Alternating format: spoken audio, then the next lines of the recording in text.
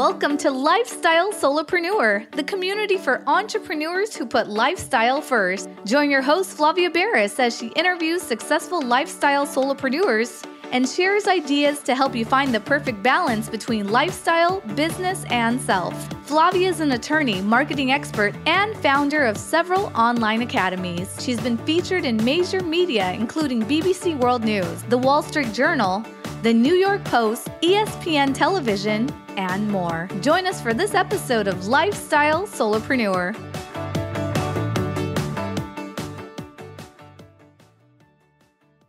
Hey, Lifestyle Solopreneurs. Today we get to speak with Minister Michelle Dewitt, who was born in Charlotte, North Carolina. So she is a true Charlottean from day one. She's the only girl of 5 children. Her bachelor's degree was in theology and in pastoral. She is an author who's written an autobiography called I've Been There. She talks about some pretty horrific life events growing up as a child, and also how God intervened and turned her upside down life back to right side up and standing. And also she talks about miracles that happen in her life. She is the CEO of Unbreakable Faith Incorporated, which is a nonprofit org that inspires others to embrace their truth and realize that they have a voice. She is no longer a victim. They are no longer victims. Everyone that she touches is a victor. She caters to both men, women, males, females, all ages. Her motto is, your pain today will be your strength tomorrow. She also, with her husband, owns and operates a courier business that they have been operating for about 5 years. So they are entrepreneurs through and through, and it is such a pleasure to welcome you to the show. Thank you so much for having me. It is a wonderful and an honor to be on your show today. Well, I love how you have so many different facets to what you do and how you serve people, because it is one thing to be involved in the nonprofit world, especially in faith, right? In ministry, there's that whole area. It's not exactly commerce, right? Because it's a nonprofit and it's in the area of faith, which, is philosophy, religion, all of that. But then on the flip side, you and your husband also are entrepreneurs and you are involved in a business. It's a courier business. You would be our first guest that owns a courier business. So I want to hear about both. And I think listeners are going to be very interested. We have people, lots of listeners whose dream it is to start a nonprofit of some kind, something that they're very passionate that speaks to their soul. We also have a lot of listeners that love entrepreneurship and want to start a for-profit business. And you've done both. You've done both very well. So tell us a little bit about your journey and how you got to where you are now. Okay. Well, let's start with the profit. So my husband and I, we both in July will be married 14 years. And one of his things, he was a police officer and I worked in the school system here in Charlotte. So we both love travel and going out to different places and enjoying looking at the various places as far as across the country, around the world, things like that we have dreams that we want to do. And so one of the things that my husband did, he started working with my cousin and just delivering furniture. And he fell in love with doing that.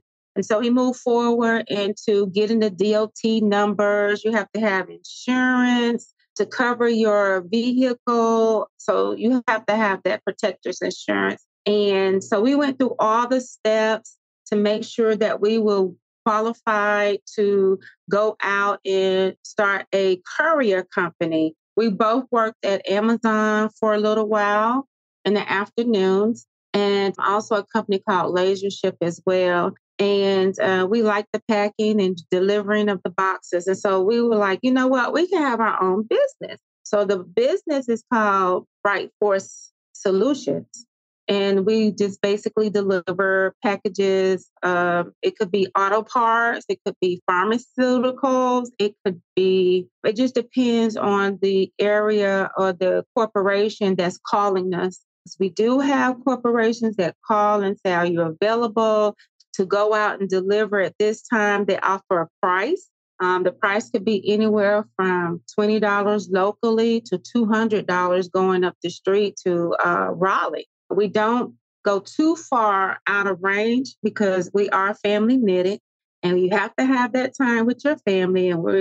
That's one thing that we both agreed on, is that we would make sure that we would have everything together as far as being a family. That was something that we wanted to make sure that we stuck to. Now, moving into having our own business, like I said, we both were still working in our areas. We just took the time to put the monies aside to build the business, because we know that it takes some time, especially when you're trying to get all the documents together, make sure you do your checkoff list. There was a period that we were like feeling like we might have not chose the right avenue, if you will, but we did. And it was just pushing, encouraging, being around the people that do the same thing that you do. And they give you avenues and let you know, like right now, there is a Facebook site that's out there. And it is a courier company, the companies that are a part of that site on Facebook. And so they give little nuggets as far as what they've learned or a new avenue to do something. So my husband and I, we worked together doing that. I enjoyed it for a moment, but after time, I wanted to do my own thing, being a wife, being supportive.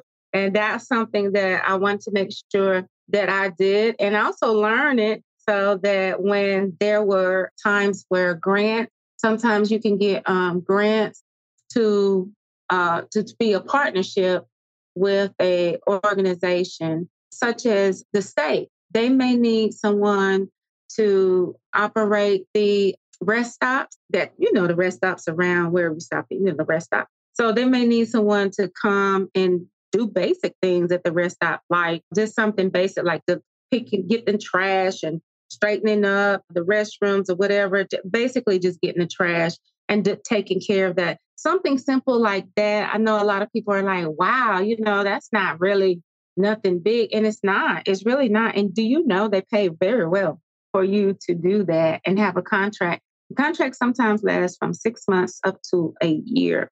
And then you have to go back and bid. A lot of bidding takes place with the government, the state. My husband is constantly bidding. You have to make sure when you do your bidding that you have all your ducks in a row, because some companies want certain things like how much insurance do you have? The minimum you have to have at least I won't say minimum. It has to be $100,000 up to $1 million worth of insurance. That's to cover you and the product. So we have to make sure that's in place. And then they want to know what kind of vehicle you have. My husband and I, we use a courier van and just traveling back and forth with the courier van. You have to calculate all of your time, your money, the mileage, all of that great stuff has to be in order. And with that being done, there's a program that we use to actually keep up with all of that. I'm trying to remember, because my husband, he goes on there more than I do to make sure that it's taken care of. So, yeah. But that's just about it. That's basically what we have. Well, that's not like basically. I mean, that's a lot. It almost sounds like you've got 2 or 3 full-time jobs, but I know you prioritize family time and being with your loved ones. And so does this kind of career, does this having a business that you've created like this, do you still have flexibility in your own schedule, or is the trick to just eventually delegate and hire other drivers versus doing it yourself? Like, what are the challenges and how have you solved for those? Now, yes, that is the trick, making sure, once you start this business, you want to make sure that you are learning as much as you can in order to basically get someone else to do the job, to do the work. And if someone else is do it, you want to train them, all the steps and all of that great stuff. But there is a challenge with it.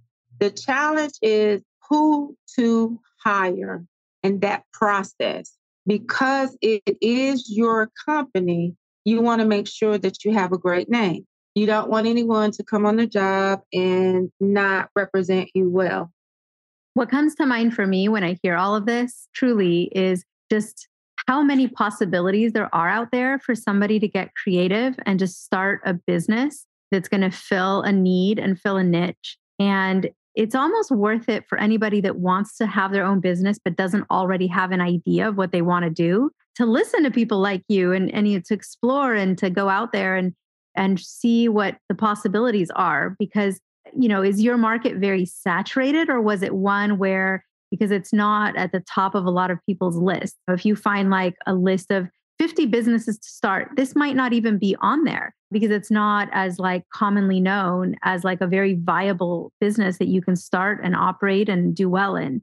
So I love that we're having this conversation, because I think a lot of people out there are probably going, oh, wow, this could work for me. And maybe I could do this over here where I live in Wyoming or Colorado or wherever they happen to be based, because it's very geographically local. Yes. And I'm sure there's like room for a lot of people to jump into this kind of career. It is. It's a lot of room for people to jump in. There is so much work to be done. It's not enough courier vehicles or trucks to do the work. It's just so much. So what I was saying about the employees, as far as representing the business, we've had some people that jumped on board with us and they knew that they wanted to, at that moment, this is something that they wanted to do. And so we've had some people come in and we've done the training, and then we're saying, okay, you're good to go. And here is the schedule. Here's the outline. This is going point A, point B. And then we get a call that they didn't show up on time or they didn't come at all. And so that means now with that, so that's the challenge with that. We have to make sure that we're available to go and make that run, find out where the driver's at. One of the things that my husband and I looked into because of that situation is a tracker make sure you have a tracker if they're using your vehicle, to have the tracker on that vehicle so we'll know exactly where that person is. If they are wanting to use their own vehicle, they still would be covered under Bright Force Solutions insurance. And we would ask them to make sure that they would have it on their phone so that we'll know where they are in case something happens, car breakdown, anything. And we can take care of that, call the company, let them know that we're probably running an hour late, 2 hours, whatever. So that is a big challenge when you're starting with this business. My husband and I, we have really learned a lot from that standpoint. Family, I would tell anybody as far as family, you may be thinking, hey, I can get my sister to do this, my cousin, my brother. No, I say that because you don't want to interchange the two. You have a relationship, a family relationship.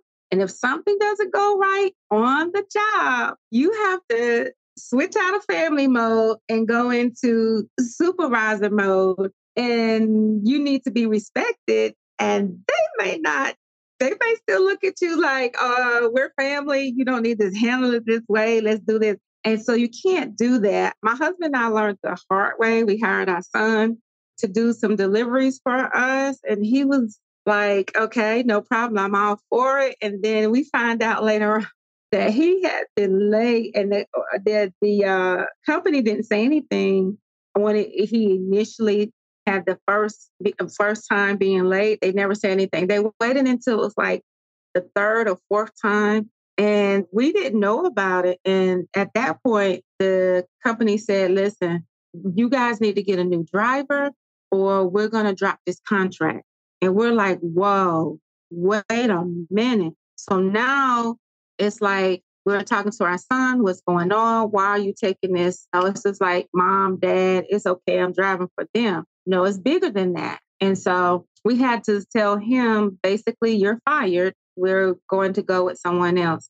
And of course, that's my son. My husband and I, that's family. And we have to do that. So that I would say, be careful.